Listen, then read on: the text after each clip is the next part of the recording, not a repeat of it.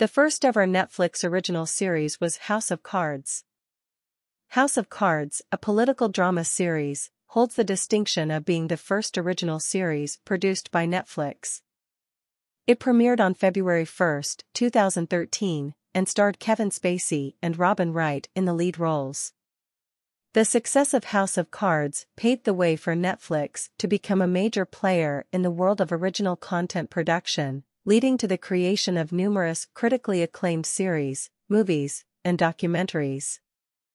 The release of House of Cards marked a significant milestone in Netflix's journey as a content provider and contributed to the paradigm shift in the television and entertainment industry.